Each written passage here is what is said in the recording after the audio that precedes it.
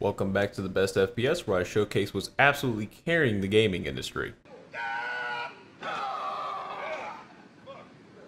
Today, we're taking a look at Force Reboot, developed by N404, who's the only developer on this project. I didn't see any other works from them on Steam, so let's just get into the game. This is another fast-paced roguelike where you're killing enemies as you move room to room. Yet Force Reboot does something a little different from the others. You're constantly losing health throughout these danger zones, forcing you to really try to finish as quickly as possible. The caveat is that the faster that you move, the less health you lose, so you need to utilize dashing, sliding, and ground slamming to ensure that your health can stay as high as possible. You also benefit from the fact that you can regain health by killing enemies, so if you die, it's really just a skill issue at that point. But there are traps everywhere. Spikes on the floor, hydraulic presses that come out of the ceiling, and explosive barrels that litter each room, so you do have to move with a decent amount of caution. As I stated before, strafing, jumping, sliding, and anything that gives you movement is going to be essential for survival. You'll need to focus on those main things while also shooting your enemies, which I'm pretty sure are all robots. You're going to be running and gunning the entire time, so you're going to have to get used to it. At the end of each danger zone, you'll enter a safe zone where you get a choice of perks. These perks have randomized buffs and debuffs that are attached to each other. The buffs can range from new guns, double guns, or increased movement speed. The debuffs can range from enemies now have spinning saw blades around them, reloading your guns will damage you, or the worst, you are constantly moving forward. I deem that one especially terrible because in a game where movement is one of the most important things, if you can't control it, it gets really frustrating really fast. I had a great time utilizing the double guns with the pistol as they felt like dual Winchesters, and who doesn't love a Winchester? In total, there are 4 guns to choose from. The pistol, which you always start with, the SMG, the shotgun, and the grenade gun. No clue why the hell they call it a grenade gun, but whatever. The pistol is your all-rounder, the SMG is all aim, no brain. The shotgun felt fairly inconsistent to me, and the grenade gun was just kinda uninteresting. But there is a 5th weapon, the fist, which honestly may be the best weapon in the game.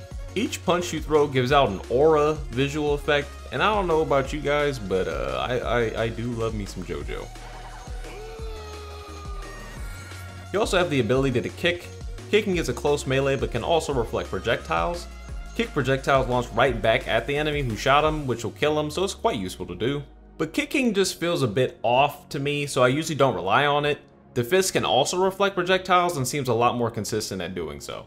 As you move through each level, you'll be fighting through 4 different enemy types. I don't know what they're called, so I'll give them my own names. Chimp Event, Free Health, Bitch, and Bigger Bitch.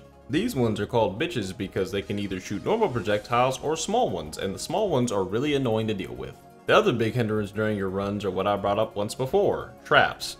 There are a lot of traps you'll have to avoid while zipping around like a Titanfall pilot. Crushing pillars from the ceiling, spikes from the ground, spinning blades, which honestly fucks me up the most, wall turrets, and explosive barrels. Every trap that's able to damage you is also able to damage your enemies, which is a nice touch, but remember those modifiers? They can actually make it so traps heal enemies if you pick up that specific debuff. I typically avoid them. There are 4 game modes to choose from. You've got the standard game mode I've been talking about, Rush, Endless, and Arena.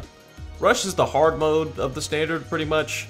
Endless lets you pick 3 perks every few rooms and you go until you die, and Arena is a wave mode in a big old room. The game is in a voxel style, which I had to make sure is the term because with a few other videos I was saying pixel and that's just not correct. Now I will say, due to the color palette and the art style, seeing the enemies sometimes can be a little difficult, especially when they're far away from you. But other than that, the game looks pretty nice, and the environments are filled with physical objects and decor on the walls to really give it more life, and it's a great touch. I only have one dislike, and it's a personal gripe, but it's the pause menu. Where the resume button would presumably be, there is reboot, which will actually restart your run. I had a great build, I hit reboot after pausing the game, was not happy afterward. I'm giving Force Reboot a solid 8 out of 10 because it very much immerses itself in what kind of game it is without any extra BS. It's a movement-based shooter that takes inspiration from other games in its genre and it plays pretty well. And by the way, the game costs $3. If you don't have $3 to give this game a try, you need to get off of YouTube and go get a damn job.